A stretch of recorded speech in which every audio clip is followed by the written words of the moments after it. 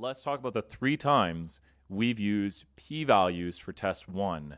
So what we have right here is we need to think about the 3 times we've used it. The first time we did it was to test to see if something is normal. So when we tested to see if something is normal, we would start out by believing it is normal. Now, I want you to think in your head, if something is normal, what do you expect it to look like? Just think, if it is normal, and you'll get this when we do it for the next ones, we expect it to look what? If it is normal, I would expect it to look normal. So if it is normal, we would expect it to look normal. Now, the next thing we did is we did when there's correlation. Now, what we assume for this one is that there's no correlation. So when we assume there's no correlation, what do you expect to see if there's no correlation? What would you expect to see? So remember our trick for the last one. If there's no correlation, what would you expect to see if there's no correlation? Correlation requires a scatter plot, so what would you expect to see if there's no correlation? Remember, well, be careful. First time, if it's normal, we expect to see a normal curve.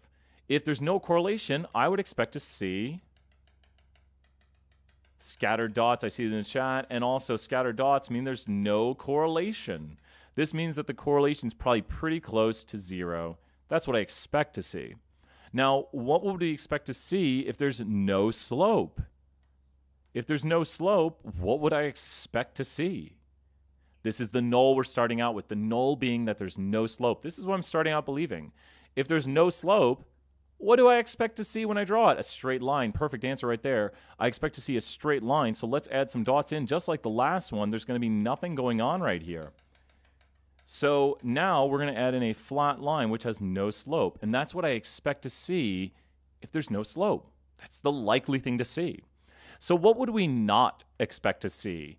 If there was a normal curve for our data, what would we not expect to see? If the normal curve is what our data is, and then we do our data, what would we not expect to see? I expect it, go back to the top, I expect it to look normal. What would I not expect it to look like? I expect it to look normal. What would I not expect it to look like? Any ideas? Think for a moment. Think, if it's normal, it should look normal. Skewed, not normal. So this drawing right here is something we would not expect. So this right here, there's many drawings we could do. We could put an extreme outlier, an even more extreme outlier off there. It was actually off the screen.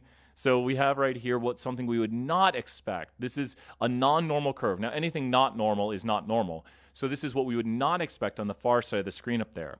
If there's no correlation, what would you not expect to see? And this doesn't mean bad. It just means if there's no correlation, I expect to see no correlation.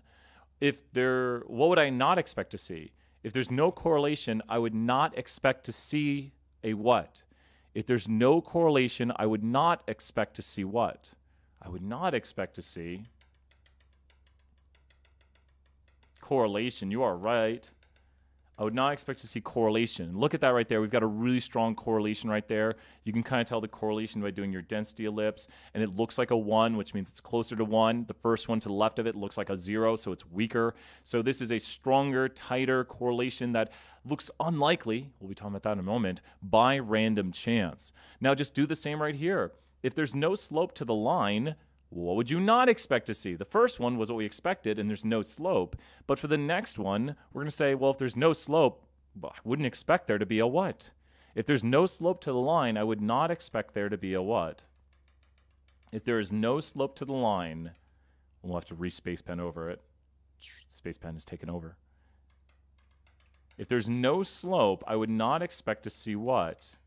I would not expect to see a slope. Exactly. And look at that slope over there. It's like, huh, that doesn't look likely. I thought there was no slope. So what do you do on the far right? You reject your null each time. And all of these ones over here are the nulls for the test. We didn't write them in statistical notation. We kind of wrote them so someone could just generally understand them.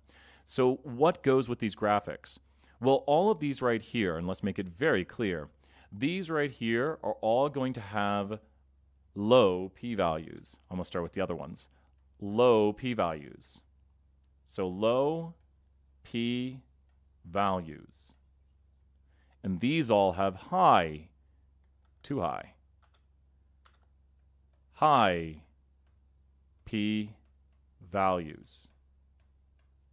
And think about what a high p-value is. We're saying if the null is true, it's likely that we'd see a normal curve like this.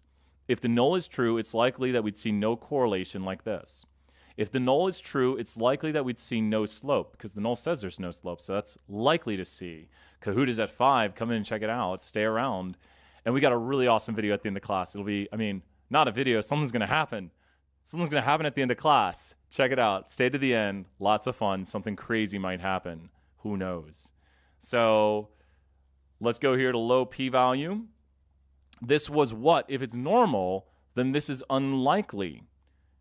Right here, if it's no correlation, then correlation is unlikely. If there's no slope, then seeing a strong slope is unlikely. And we did lots of review in this class. This is kind of a quick speed run review of these concepts of how we handle the null and alternative at the start, just to kind of understand what's going on here with what we assume and what is likely or unlikely. And once again, I want to reiterate, I shouldn't have stopped that speed run timer. I'm cheating right here. That when we talk about a low p-value, what do we mean by a low p-value? It's very important we know that all low p-values are p-values less than 0.05. A low p-value is a p-value less than 0.05. So that is very important right here to understand what is going on. Oh no, no buffering on the laptop. So fail to reject the null on the left and reject on the right. Correct. And the left ones would have higher p-values, telling you that that is likely. Simon, excellent work. You would say, I fail to reject the null because that looks normal. So think, if you fail to reject the null, you would continue to believe that this is normal. If you fail to reject the null, you would continue to believe that there's no correlation. If you fail to reject the null, you would continue to believe there's no slope. And then we go over here to this right here. If you reject the null, you're saying I have evidence that it's not normal. If you reject the null here, you're saying I have evidence there's correlation. If you reject the null, you're saying I have evidence there is a slope. You're here to learn stats. That's what we do here.